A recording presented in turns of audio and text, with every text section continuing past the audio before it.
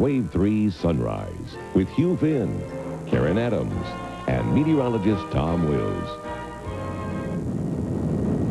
You're looking at absolutely the worst weather situation in the United States of America right now. Louisville's roads are closed down. As you can see, the line of stranded vehicles on the interstates here. They're also closed down by proclamation of the governor of Kentucky. But that's not the worst of it.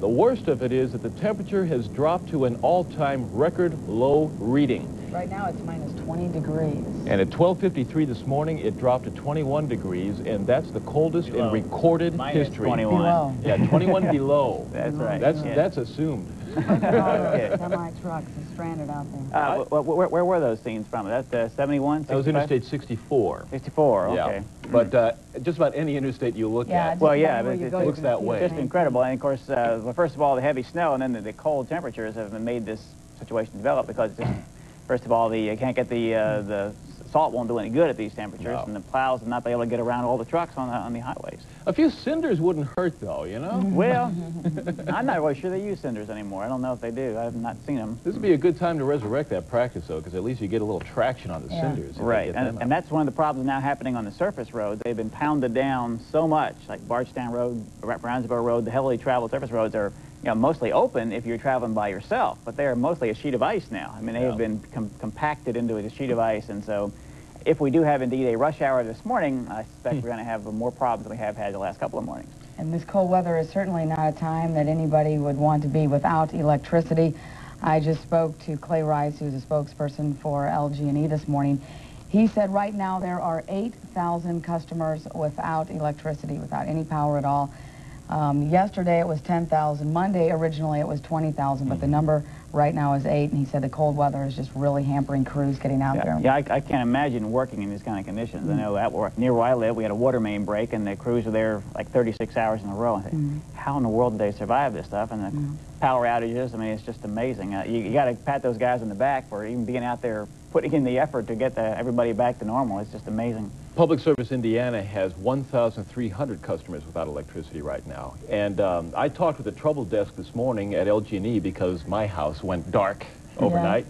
And so I had to report that to them. And they're very, they're kind, they're compassionate over there, very understanding, and they're saying that they're fixing them just as quickly as they possibly can. But folks, have patience. If you don't have electricity, hang tight. Yeah. Keep warm. Out at Bardstown Road and Grinstead Drive right now, Wave 3 News reporter Craig Hoffman is up and at 'em early once again this morning and ready to tell us how things are. Good morning, Craig. And good morning, Hugh, and good morning to Karen, filling in for the last couple of days. We've missed you out here in all this cold weather. Yeah, it only took me 2 days to get to work, Craig. You know, there's a lot of people stranded out there. We're here at Bardstown and Grinstead.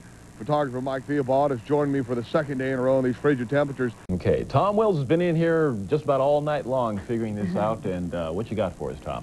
Well, we did it.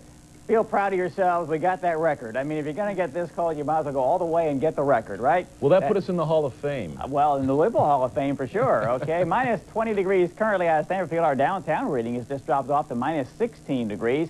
Yesterday's daytime high was minus 3, and of course this minus 21 represents the new record low all time, not just for the day, but the coldest ever in Louisville history.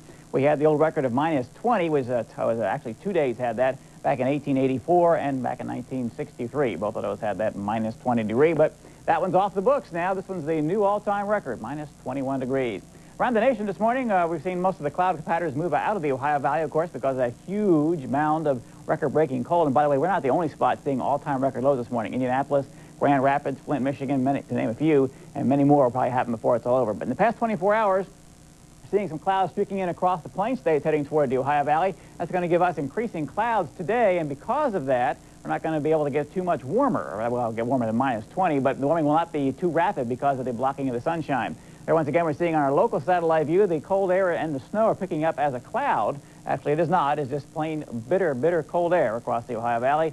And you can see it as the cold air sank south overnight. You can see the apparent cloud doing the same thing. Now let's take a look at what's happening around the region today. We have a huge amount of high pressure coming across the state today, and that has made the clear, calm conditions overnight is setting the stage with that big blanket of fresh snow for all-time record cold readings across Kentucky. So we're going to start out this morning with plenty of sunshine around the area, but as the day progresses, we're going to see that upper level disturbance pushing clouds in across the region. Can we go back to the graphics, please? Okay.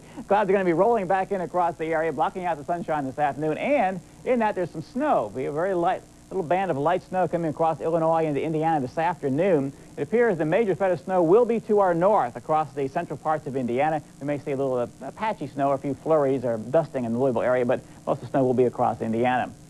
Here we are this morning. Current temperatures as of 5 o'clock. Minus 20 in Louisville, 19 below in Lexington, Fort Knox, E-Town area, minus 23 degrees. Indy at minus 25.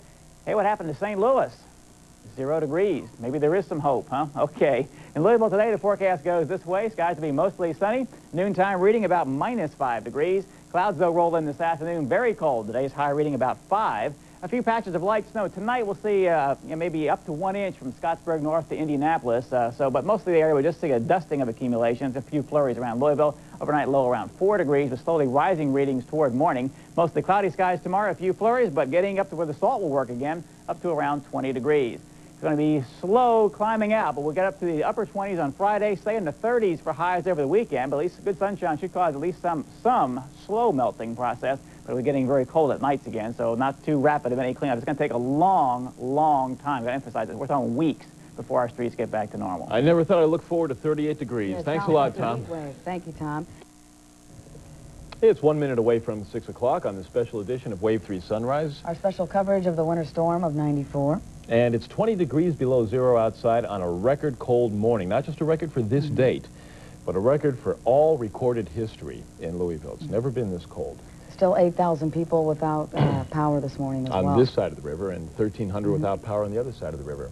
And the temperature has just fallen to 22 below zero? It's actually 21 below at this hour, but we have hit 22 below in the last hour. So that is a new record. New Within record. the past hour, Tom Wills tells us it dropped to 22 below. That old record stood since 1884, and it was tied in 1963. And now we broke it to kind of put this thing into perspective. I mean, It's Daniel terrible. Boone was never this cold. Oh, no. No. He wouldn't have lived through it. But we're tough, and we have furnaces. That's right. Well, Bullitt County was one of the areas hardest hit by the storm. A county-wide emergency remains in effect. Many people that live in that county are taking to the shelters. Wave 3 News reporter Kim Marshall has more. For those trying to get out of Kentucky and away from the snow, there is not much luck. Tractor trailers are parked for miles along I-65 South. Everyone waits for the ice-covered roads to crack. On the ground, traffic is either slow or stopped. Justin Kreider has given up on heading south. It is rough. It's really rough. Along I-65, there are signs of how slick and dangerous this road still is. At times, you have to maneuver around abandoned and wrecked trucks and cars. For people who dared travel today, this was about as far as you could go. Lebanon Junction. The roads were a solid sheet of ice, and most truckers decided to pull off the road and wait until they cleared. In Bullitt County, 500 travelers live in a Red Cross shelter.